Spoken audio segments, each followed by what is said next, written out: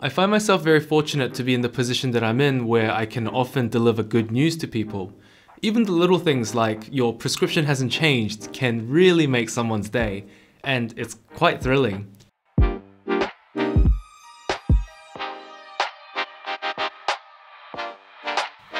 If you're new to the channel, then welcome. My name is Antonio. I talk about anything eye related, so if you like learning, then you're gonna have a good time. When I give my patients good news, they are quite delighted. But I once had a patient where they said to me, "Oh, it must be because of the eye exercises I'm doing." And while practicing, there are moments like these where time just stops. And I think to myself, what eye exercises? So I had to YouTube this. Eye exercises. 60 million views. Wow! I watched the video so that you don't have to. Like, for real. Don't watch the video. It frustrates me because videos like these go viral and they're blatantly incorrect. There's a part of the video where they say that closing your eyes can strengthen your photoreceptors and it can improve your vision. And pressing down on your temples can increase the intraocular flow of fluid, whatever that means. I would love to see what sort of evidence they're going off of.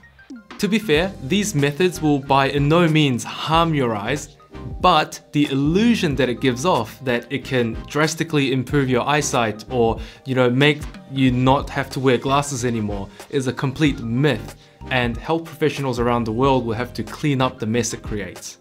The funniest part of all this is the comment section. I tried this for 1 month and my eyesight improved drastically.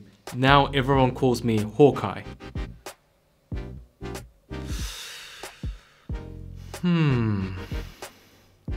Before we continue, I want to clarify a few things so that you don't look silly while doing exercises that will probably not help you in any way. There are mainly two different types of muscle groups that control the eye. One are the extraocular muscles, which control the direction of the eye, and the other are the intraocular muscles, which help with focusing and light adaptation. There is evidence to suggest that training these muscles can improve visual function, but this is the thing that I wish everyone knew about. In most cases, when people say that their eyesight is bad, they're talking about their visual acuity. In other words, the smallest level of detail that their eyes can resolve, aka the smallest line on the vision chart they can read. But eyesight is a combination of different things. If you wanted to test your eyes on every single criteria, then you would have to look at things like vernier acuity or orientation acuity or even curvature acuity. But quite frankly, these measurements are completely irrelevant to the average human being because we don't need to know what the level of offset your eyes can detect. It makes no difference.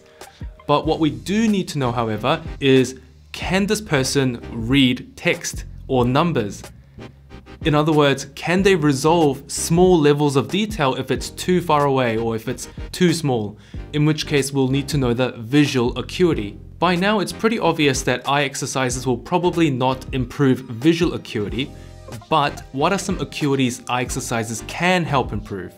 Anything that requires the muscle groups that I talked about earlier. Convergence exercises can help with people with reduced stereo acuity, which is your ability to judge depth using your two eyes, possibly with those with high exophoria or convergence insufficiency.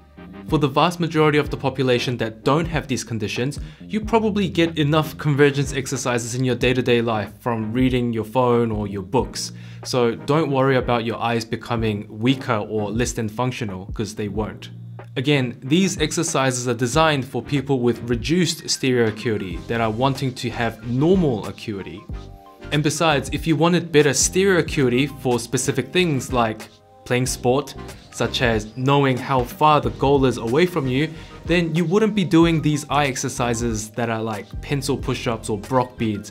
You'd be showing up to the gym day after day, repeating the motion and learning it via muscle memory. If your arm just randomly started to spasm, then yes, relaxing it and stretching it out can definitely help restore it back to normal.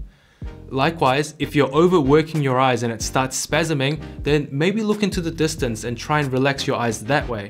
And again, these eye exercises are designed to relax your eyes, not to replace your glasses or give you Hawkeye vision. If the eyes are overworked, it can cause asthenopia or even pseudomyopia, both of which involve eye strain. And don't worry about this affecting your eye exam, because optometrists are trained to pick up on these things. We're health professionals after all. And there are solutions to these problems as well. And while eye exercises will probably not make you see more letters on the vision chart, at least it doesn't harm the eyes by giving it something to do. So to clarify, if you have any binocular vision or focusing issues, then maybe see your optometrist, they might have a solution for you. If not, they can refer you to see a specialist that specializes in vision training or therapy. If you've been overworking your eyes, then give them a break by looking about 6 meters or 20 feet away just to relax them a little. But again, if you're an average Joe wanting to see more letters on the vision chart in the form of natural eye exercises, then you probably won't get much luck there. And with that being said, I'm going to end the video. I hope you learned something new, or at least found something useful. If you did, then yay, thumbs up to you.